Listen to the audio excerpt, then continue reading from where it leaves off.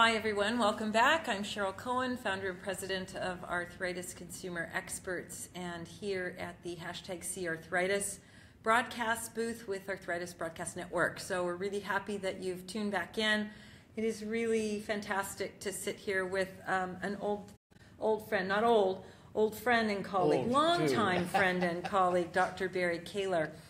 Dr. Koehler's been a practicing rheumatologist for, what, about 1,000 years? Just about. Just about 1,000 years, which time stamps both of us. Yes. That I'm aware of, that time stamps me as well as you. But we're so thrilled to have a man not only of his expertise, but longevity in the community. I think Barry, if you'll allow me to call you Barry, Barry's seen so much come in and out of your clinic over a very long period of time, and it's that richness that I always appreciate when you share with me some of those things. I feel like a better kind of patient almost when I walk out. If we subscribe to the theory that knowledge is power, then you have imparted power to a lot of patients. So thank you for that very much. I wanted to ask you a couple of questions about the theme of this meeting, precision medicine, and how you view it as a clinician. What does that term mean to you as a clinician and to our Facebook Live and Twitter Live audiences? And also about checkpoint, these new buzzwords that I've heard around the hallways and seen some of the presentations about checkpoint inhibitors. What do people like me, what should we know about those two things from your perspective as someone who actually is in the trenches every day with us, treating us and helping us do better, get better with our diseases? Well, I think, Cheryl, one of the things, precision medicine, it's great. It's something we feel will focus things better, and it can, so that we can subdivide things. As I remember Murray Woods years ago presenting a lecture on lupus and talking about lumpers and splitters. Yeah. We're becoming splitters, that we can be more precise in approaching our diagnosis. Okay. And so for things, for instance, like checkpoint inhibitors, we can look and say, well, if we turned off this should be helpful in controlling that disease. Right. But the operative phrase here is control. We don't yet have cures. And often, as folks are listening to all of this and reading about it in Google or reading about it in the paper, they think, oh, this is amazing. You know, tomorrow I'm going to be cured of rheumatoid arthritis or of osteoarthritis. And we haven't reached that point yet. As good as no, I shouldn't say as good, as much better as we are now, say, compared with when I finished training in '73. I mean, huge steps forward in managing inflammatory arthritis. But there are still, although we can help more people, more significantly, I can tell you that there are folks that we just don't help at all with rheumatoid arthritis. Really? In terms of what people are thinking of not having any inflammation. Yeah. On the other hand, I think part of what we as rheumatologists, and we need to help folks who have the disease understand, is that part of it is reducing the disease process, if you like, but part of it is understanding that it's still likely going to be there to some degree, and part of what we do, and perhaps in certain parts of certain types of diseases like osteoarthritis, it's learning to live more effectively with the disease. And that's sort of, you know, it sounds like Mamby-pamby. Mamby-pamby, but it works. Yeah. You know, I remember a lady years ago came in and she said, I've been told by a very esteemed rheumatologist that I have fibromyalgia. And she said, you know, that was the best thing that ever happened to me, because I understood what was going on. So she was quite prepared then to deal with that as long as she understood. Do you know, that's a really interesting point that you raise, because what we hear from our members across the country, and I hear it just in my conversations with my own friends and family, that label is a blessing and a curse in some ways. You've pointed out the blessing in it, that actually you can wrap your head around it, you can maybe mourn the certain part of you that really affects, and in these diseases it's a lot of it's mobility. But once you get through that phase, you then can start to roll up your sleeves a bit and say, okay, what is it, Dr. Koehler, I can do with you then to get on the path of improved health? But when we hear, you're right, when we hear as a public or as patients as public the terms precision medicine or checkpoint, we think, oh, good, they've got the answer, give it to me. And then when we come in and you don't give it to us, we're like, well, what are they holding back, right? There's a bit of a, so it's almost about aligning expectations, knowledge first, and then expectations. Exactly. And having that really good conversation. And understanding what people are expecting. In other words, everybody expects different things. So if you come into the office, for argument's sake, and I say you've got X arthritis, your ideas and your thoughts about this may be totally different than the person that comes in next. Right. And we have to together talk about, what's this mean to you? What do you think this means? So I come into your office with a context. I come in with social beliefs, with a family, construct around me. What are my friends thinking about the things I've been experiencing, and what opinions have I been hearing in my left ear while I've been hearing something else in my right ear? Exactly. I totally get that, and I think a lot of our viewers understand that as well. We've always used a phrase in our education programs about people with any type of disease being snowflakes. And whether you go on to become a patient or not, I think eventually all of us become a patient at one point or time in our lives. But it's really true that while the disease, you've got certain things you look for and kind of homogenize diagnosis, it's still different. The experience we bring into your office with the disease is very different from patient to patient. Very much. Yeah.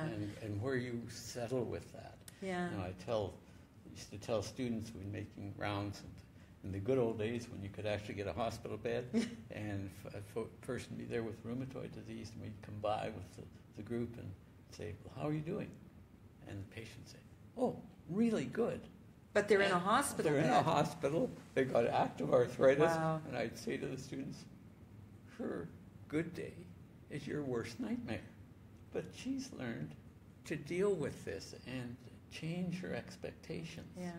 Someone told me one time that one of the worst things and one of the best things for patients with a type of autoimmune disease, in my case rheumatoid arthritis, was, blessing and a curse again, was coping skills. That in fact, people with rheumatic diseases develop really highly tuned and powerful coping skills. Sometimes those coping skills can work against you in that you may not be paying close enough attention to an increase in your symptoms, and that's indicative of loss of control. That what you do is you just keep coping. Yeah. And it's a fine balance. How do you deal with that? Well, that's why it's a team effort. Yeah. If you come in and you say, oh, I'm really doing well. Yeah. And I check your joints, and you've got 10 active joints. Yeah. I'll say, Cheryl, you may be managing well, but your arthritis stinks. I love it. I work well with candid, so that works with me. And then I guess you go about re-examining. Then you open up, you kind of unpack that goal setting you took upon doing with that patient earlier when you started the therapy, and go, okay, well, let's open up that box again and say, is it working? Well, clearly not if it's 10 active and swollen joints. Going on the downward slope, Barry, as a patient, oftentimes people are all the way at the bottom before they realize it. And it's really important for them to understand and act up here on the downward slope. You slide. Because it's harder to get back up the other side. Always, but you can always You can always do it. Yeah, but it's hard. Sometimes as a patient you lose resolve, and you get disappointed, you get depressed. And then a whole other pile of circumstances fall on your doorstep that then you have to deal with. But and then that's again that whole issue of the team. Yeah. So you've let things slide, your muscles have gotten weak, your shoulder isn't working as well. Dudley Hart, who was a rheumatologist in Britain, used to talk about bringing the patient in for a wash and a scrub. Oh, I love it. And this is the idea. That's the time where you need to reconnect with the physio, reconnect with the OT, reconnect with the team members. The team members. Yeah. When you think about the future for patients living with all types of arthritis, but I know you particularly, rheumatologists, largely deal with the autoimmune types of disease. When you think about future, so personalized medicine, checkpoint inhibitors, all of that aside, what have you seen happen to your patients? What's the future, the modern, we call them modern patients? Who are they? Why should they be modern? Well, I think they're the same old patients. You do? Everywhere. Sure. Really? They're, and so have things changed?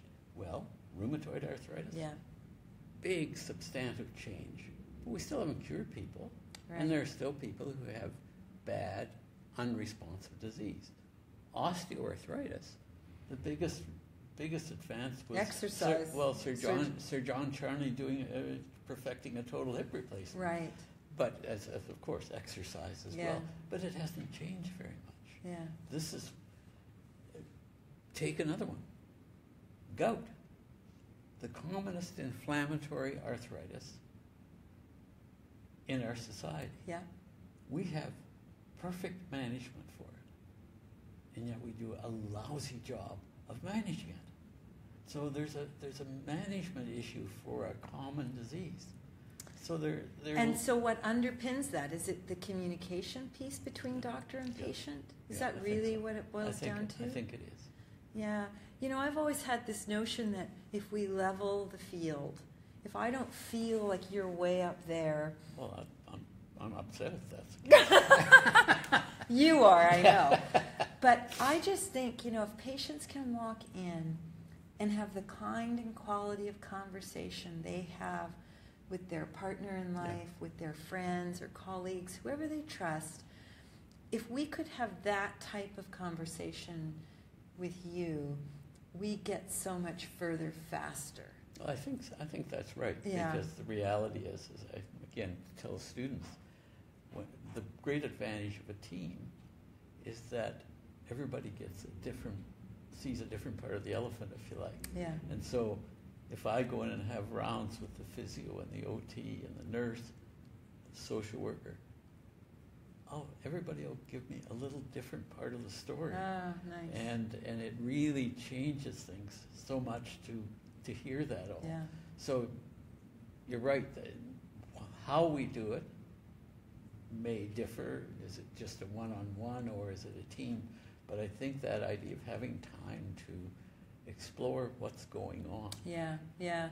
And the patient, I guess, feeling powered to kind of feel and know that they can be themselves with you, that they need to be themselves with you, and hopefully come in with, a tight list of questions and really try to focus on being on point with you about what's bothering you at that particular time or over the recent past. Like, those are all the things we try to tell our members to get ready when they walk in to see their, not just rheumatologist, of course, but their healthcare provider, anybody who's providing them with healthcare. You're always so good to come and talk to us at the C Arthritis event, and we're so thankful because you bring not only a fresh and new perspective every time you come, you bring this entire history of practicing the art of rheumatology with you, and we couldn't be more thankful. It's always fun. We always have a good laugh. Always fun to talk with you, Cheryl. And I'm just going to look to Anita to tell us if we have any questions. In your opinion, what is the best advancement in the field of rheumatology in the past 30 years? Ooh. Probably our use, the development of monoclonal antibodies and two, which are biologics. Sorry. Yeah, Yes. sorry. And secondly, our ability to combine medications to get maximal effects. We copied the cancer physicians in learning that we could build a group of medications together and get a bigger response. Yeah. And those group that you're talking about, we know a lot about them because they're the most researched, so therefore you can give a kind of a safety prediction, if you will. Yes. And know relatively well what the response rate will be. Yeah. And then you'll know where to build from there. I would actually, having had rheumatoid arthritis for 30 years now and also osteoarthritis, I would agree with those, like as from the patient perspective, and the use and knowing how to best use methotrexate. Yes. I think has revolutionized treatment. It certainly did for me. Yeah. You know, as soon as they increased my dose and I, kept track of my blood tests and things and really stayed vigilant about taking it, boy, did I get better faster. And probably you also, maybe you didn't, but people do. I'm feeling so well, I thought I didn't need the medication. Oh, I've done that. Oh. She's been a sinner. I've been a sinner myself. Other questions, Anita? Do you have any advice for patients on how we can better communicate our symptoms to healthcare providers? Well, it always depends on the healthcare provider, I have to say, but I think as you really said, Cheryl, think about it in advance. Think about the things that are troubling you. Ask your spouse or your significant other what they see, because that's great sometimes. Yeah. I have an old friend who I've treated for many years, retired physician. They're the worst. Oh, and if her husband didn't come with her, I wouldn't find out half the story. Really? And he comes in with her, and so that's okay. Bring your spouse or your friend in with you, but be prepared. Think about what you want to, and then prepare your physician. Say, Dr. Smith, I've got X. I've got 5 questions I want to talk about. And I tell the medical students, the reality is people aren't going to pull out this list of 50 things, questions. And if they did, all you have to do as a physician is say, gee, you've got a lot of issues there. Let's book another appointment to deal with the rest. Let's deal with the top 3. Yeah, exactly. And then book appointments to deal with the rest. So that's really good practical advice. So be prepared. Make a set of key question list. Yeah. Check with the people you live with. Yeah. To see what it is they're observing. What you say is absolutely spot on. I sometimes walk into my office and I'll be visibly limping, and someone will say to me, "Wow, what's up? You're limping." And I go, "What?" Like, I have no idea, because I'm used to coping with it. Exactly. So, and they notice the limp getting worse, and it's only because of them pestering me. I've actually gone and tried to figure out what's wrong with my ankle, for heaven's sakes, is because of my colleagues. So that's really good advice, and I guess follow-up is important. Always. Yeah. I mean, the reality is rheumatoid or any other kind of arthritis for practical purposes is a chronic illness. Yeah. And it's not a wham, bam, thank you, ma'am thing. You need to be followed up, and you need to develop that program, and it doesn't come quickly. No, it doesn't. And I think the last piece of advice we could give to this questioner would be, I think it's really important for the physician. So now I'm telling you how to do your job. I think it's what else is new? I know. We've known each other long enough I could do that. I think it's really important for healthcare providers actually to check back in with their patient at the end of the visit to say, do you have a good understanding about what you're to do?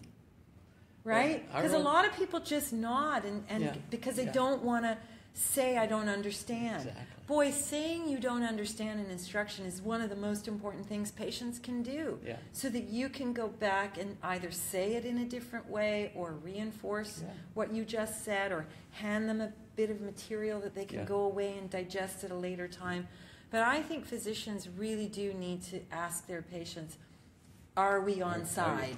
Are we clear with what we're going to do here? Our old family doctor from years ago was always my good example. Yeah. because he would finish any visit. He would say, "Any other questions?"